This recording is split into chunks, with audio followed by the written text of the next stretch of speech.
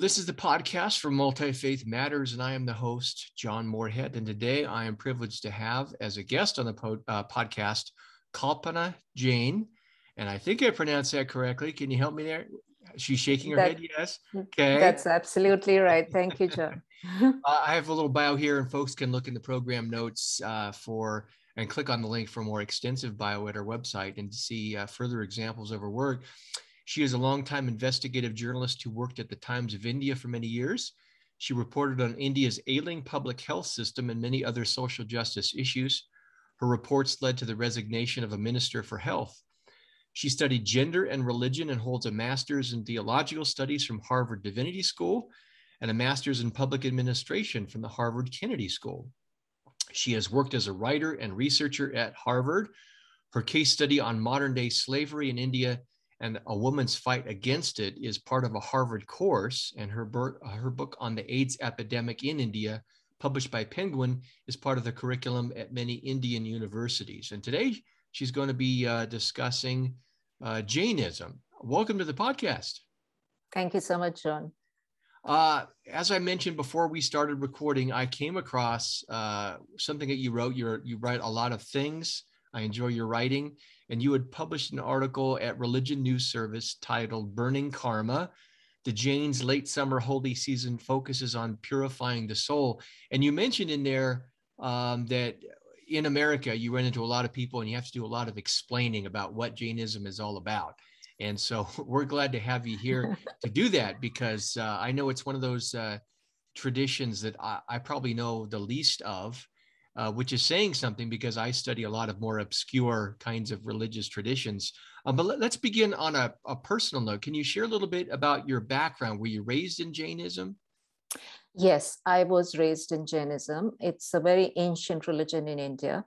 Some would say, older than what you see today's practice of Hinduism, because Hinduism also goes back to the Vedic tradition, which is thousands of years old. So Jainism and Buddhism are two very ancient religions of India. And over a period of time, the number of Jains dwindled.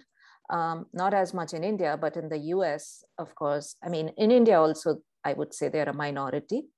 Though many would just see them as part of, a lot of let me say, there's a lot of religious fluidity also in India. So the Jains would also join with Hinduism. They don't see many things are not practiced separately. So it's in India, it's an interesting sort of a mix of how it's practiced. But yes, you're right. When I moved to the United States, it's like people didn't know who the Jains were. People do know the Buddhists, but they don't know the Jains. Now, what are the origins of Jainism? You mentioned that it's older than Hinduism. And if I heard you correctly, you say it should not be understood as part of the Vedic tradition. So what are its origins, and what family of religion would we, how scholars kind of look at different religious streams, right? Where would we place that? So this is an ascetic faith. Both Buddhism and Jainism are believed to be ascetic faiths. The origins really go back, as the Jains believe, thousands and thousands of years ago, with the first who are called Tirthankaras. Now, these are really different from prophets, but one way to understand, maybe for a Western audience, is to understand them as prophets. So was Rishabdeva, was the first Tirthankara. That really means that he's worshipped. It's very complex, because I can't say he's God, but then Jains would still worship him as the first Tirthankara, or ford maker, who crossed into being attaining nirvana. That is liberation from the cycle of birth and deaths, which you would probably know, in Hindu belief and in Jain beliefs. The belief is that life continues even after death. The soul takes multiple births, rebirths. And the idea is to, at some point of time, liberate yourself from this cycle of birth and rebirth. And that's what's considered what in Christian terminology would be called salvation. Okay. What would be some of its primary practices and beliefs? Would it be oriented more, as Christianity, particularly in the West and the Protestant tradition, is more oriented around belief. a lot of religions are. They're more oriented around practice. How does that work in Jainism? So let me first complete my thought on the origins. And, so first was Rishabdeva, who was the first Tirthankar. And then there were 24 others. Now, there is no, scholars won't have a historical record of 23 Tirthankaras, but the last Tirthankara was Mahavira, who was a contemporary of Buddha. It's believed that they lived around the same time, probably never met, but their teachings were very similar in many ways. Though Jainism was, the practice was way more difficult, at least that's what is said today. And Buddhism grew very widely, especially, outside of the Indian subcontinent, whereas Jainism remained within India. It didn't grow as much outside. So coming back to beliefs, the biggest belief, at least the way I practice it, and I've seen my mother practice or my family practice, is through our kitchen, I would say. The biggest belief is non-violence, do no harm. And the way it's considered, ahimsa, Gandhi really learned from the Jains. His mother was a practitioner of Jainism. And when people ask me, who are the Jains? Then I say, well, Gandhi learned from the Jains, and that's where he got his, practice of non-violence or ahimsa from. And that is really what motivates Jains, I think, in their day-to-day life, beliefs, cooking. And the idea is that you practice ahimsa. Now, the practice of ahimsa is, as I understand from my own practice, very difficult because you end up hurting people. And, the goal is that you cause no harm. You don't want to hurt. You don't want to lie. So it's an extreme practice in that way. And also the idea is that eating, just consuming food by itself is an act of violence in a way. You are eating, even if it's plants, you are eating them. So just consuming them is an act of violence. So how do you reduce that violence? You can't stop eating, but how do you reduce that violence? So in Jainism, the bigger animals, of course, are sentient beings, living beings, but even the plants and lower forms are considered to be sentient beings. So the practice then is, how do you become more considerate towards those sentient beings? And you don't take more than what you need. And how can you reduce that harm that you're causing? So for my mother, for instance, and I haven't given it up, my mother gave up eating potatoes. Now, why potatoes? Because that's where the food of the plant is stored. So you don't want to take away the root, the food of the plant. So she switched to other foods, but that was like her practice. As she got older, she brought in various other practices as part of this belief. She wouldn't eat after dark. And that is because the fear or the belief is that as, later in the evening, there may be more invisible organisms that might enter your mouth, your food. So you don't want to do that. So that's the kind of practice where you're recognizing that you're sharing this earth with a lot of other beings and organisms. Some you can see and some you can't see, or some are just too minute that might be crushed under your feet. So you want to be careful about that. You just want to recognize that you share this earth with others and you don't want to cause harm. So that's the practice. I hope I managed to explain that. Yes. Are there temples associated with it? Or is it home altars? How does that play out? Yes, there are temples associated with it. So I talked about the 24 Tirthankaras. Now those are, the word gods in Hinduism is slightly different because gods are considered active. So if you see any Hindu temple or Hindu icons or deities, they are sort of in poses where they show them, with their hands, in a sort of a movement. Whereas the Jain Tirthankaras are in a meditative pose. It is believed that gone into a universe where they live as completely pure spirits and they cannot be accessed. So they're not listening to your prayers. So you go and pray to them so you can aspire to be like them, to have their, very, very highly refined qualities of what it means to, for that kind of extreme asceticism and penance and what it takes to be that. So yes, there are temples, they're beautiful Jain temples and very ancient Jain temples all over India. One unique feature of Jain temples is, other than the deities, they're very, very peaceful places, the Jain temples. I love going there. And one very unique feature from very ancient architecture is the ceilings. They're so ornate and they're so beautiful. So when I travel around, I like to go into ancient Jain temples also as a way to admire the architecture. Ajanta and Ellora is another place in India. These are ancient caves where the first temple architecture started in central India. And I've been there, and that's where some of the earliest Jain cave temples are situated. So the earliest architecture that you see of Jain temples. And then, yes, they're all over India. And they're here in the United States too.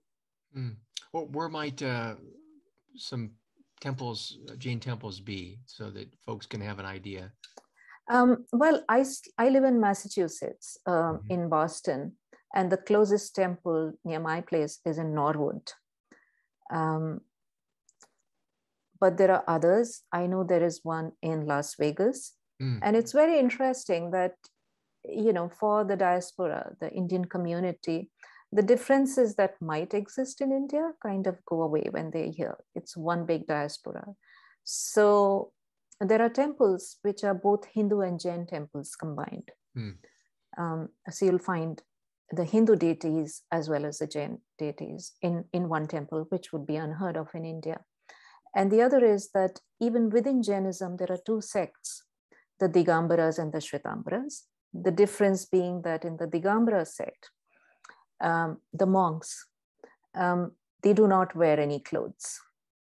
And that's an extreme form of penance, whether it be, it's extreme cold, it's extreme heat, because they've given up any attachment to the world. And these are male monks, by the way, women do. Whereas Shwetambaras have a different theology and they wear white. Now, in India, you won't find, the deities are slightly modified, though they're still in meditative pose. But, if I were to walk into a temple, I'll be able to identify and say, this is a Shwetambara worship style, Shwetambara style of, a deity. So, but in the United States, when I go to the Jain temple, all the deities are all in one place, which is very interesting how any kind of differences between sects just go away when you're here as one diaspora. So I probably told you more than you asked. No. This is great. How does, you mentioned a little bit of it at the beginning, that it's a small part of India's religious population. How does it relate size-wise to other religious traditions in India and in the United States? Yeah, I don't know the exact numbers, but the last I knew it was like 0.2% of the entire population. So it is a tiny minority. I would say because Jains as a tradition, they did not want to go into, let's say, agriculture where they would end up hurting other beings. So a lot of Jains traditionally went into businesses. So they do control a lot of the wealth. They're wealthy businessmen. Times of India itself is run by a Jain family. And even in the United States, it's a very tiny diaspora. I don't know the numbers. Okay. Do there tend to be, like, for example, the Sikh community? I know there's a large population in Northern California. Are there certain areas of the United States where there's a larger concentration of the Jain community? I can't say. I think Okay. they're kind of distributed all over. Okay. Yeah, I talked to people from There is a small Jain community in Las Vegas. There is a Jain community in Boston. So they distributed around. Okay. I know there have been some tensions in India, for example, between Hindus and Muslims. Have there been any tensions in India between Jains and other religious populations? No. I mean, I have to clarify here that the tensions, it's like, that's a whole another, that's a political thing, when religions become political and there's Hindu nationalism. But for that matter, no, not between Jains and other communities, but then Jains can see themselves as part of the Hindu community. It's helpful to know. How does a Jain experience in America, how might that differ from that in India? I think what I mentioned, the biggest difference is the temples. Just the temples. Yeah. Just practicing it is very hard. It's not easy to go to a temple, right? Because it's not like there is a temple in your neighborhood, which is what you would have in India. There would be a Jain temple somewhere in your neighborhood, and you could go there every morning if you wanted to. You don't have the same kind of access to doing what we call the puja. That is, you do it yourself, but really having access to all the things that you need to do the puja. So you really can't practice it in the way you would do it in India. There are limitations, a lot of limitations to it. I know some Jains who go every weekend to the temple, but I would find that hard. Walking to your temple, which is what you could do in India, is a whole different thing than, driving to Norwood on a weekend. So it's just hard. And then the difference in the temple, as I mentioned, which is actually quite nice, to see that there are no sectarian divisions here in the United States. And the temples don't look as beautiful as they do in India, because they're very ancient temples in India. And here, very interestingly, I think one of the temples I visited was an earlier church structure, which was then converted later. And which is how, sort of religious places change. It's not uncommon, as you know, for a population, when it comes and tries to find and establish new life in another country, to experience struggles. What are some of the struggles, if there are any, for Jains? Would you say it's the lack of awareness that many people have of what Jainism is all about, or are there other struggles? No, I mean, unlike the Sikh community, who you might know, because of their turban or beard, can get mistaken, and are often called terrorists, or can get mistaken, whether in a way that hurts them. With the Jains, it's not like that. There are the usual struggles of moving to another land. I'm not that much of a religious person. I practice, and that's also sort of, a way of Jainism, that you can just practice your religion from your home. So I can have my altar in my home, and as I said, I practice it from my kitchen. So I didn't find any struggles associated with my faith of moving here. People may not know about Jainism, but that hardly seems to matter. Today the world is very different. I think when I traveled 20 years ago, just trying to find vegetarian food was very hard. People had no concept about what was vegetarian. But today the world's, just sort of moved in a very interesting way. There is more and more demand for plant-based food. So you can find food everywhere. And I think that's kind of the biggest challenge for Jains, and who are mostly vegetarians, is to find their food. And that you can find. You mentioned that there, people are familiar with, and you mentioned this in your article, and we've touched on a little bit here about how people are familiar with these other religious traditions. Do you think it's just the size? Do you think if there were more Jains in the United States and maybe in India, that it would have greater familiarity? Maybe. I also think, given that I went to theological school, I also found that in American universities, there is not really much teaching of the Jain religion. Mm. It's starting to change now, and the Jain diaspora is making that happen. I think they've set up kind of courses very recently across the United States, providing funding, setting up chairs, and trying to bring the teaching of Jain religion into American higher education. But that might have been one of the limitations, that there just wasn't anything. Whereas when you go into American universities, there's a lot of teaching and classes and scholarship going on Buddhism.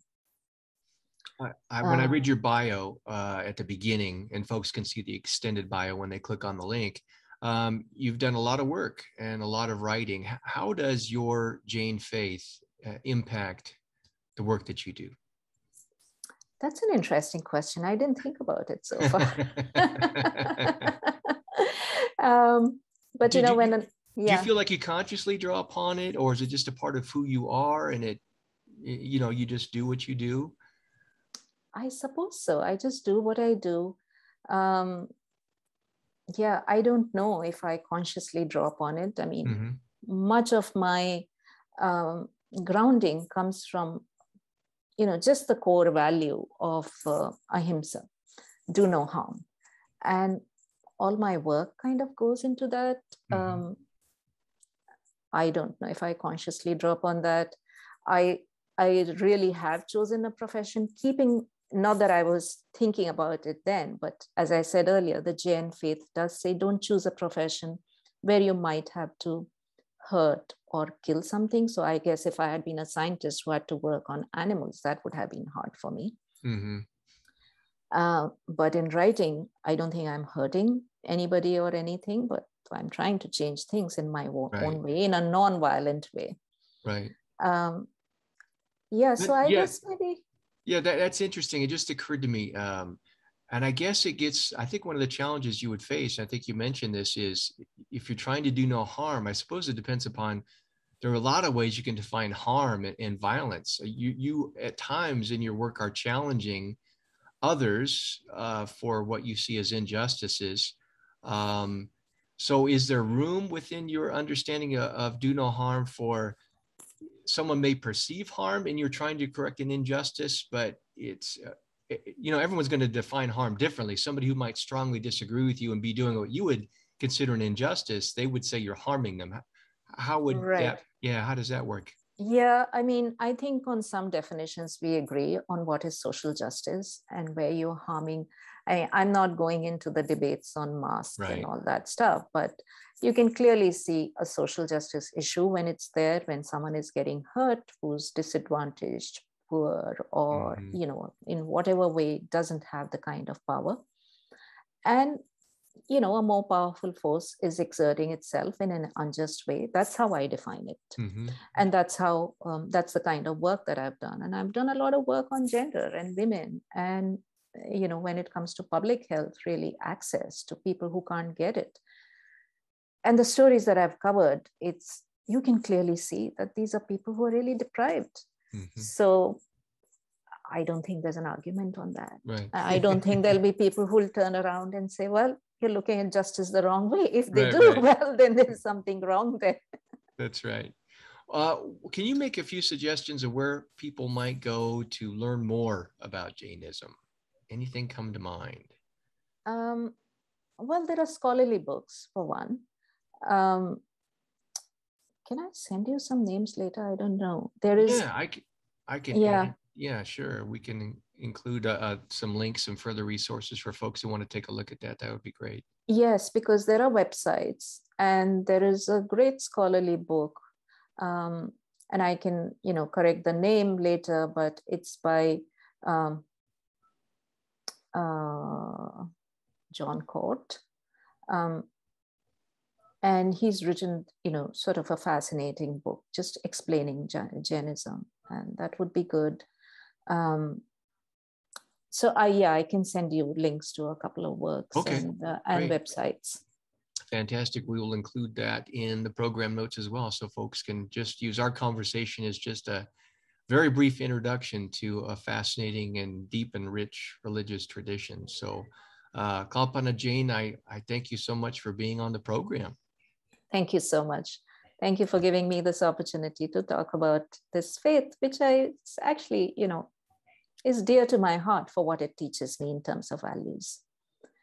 Well, thank you. Thank you for responding to somebody you didn't know who just saw an article of yours and wanted to have you on the program. So it's very much appreciated. Thank you. You have a great day. You too.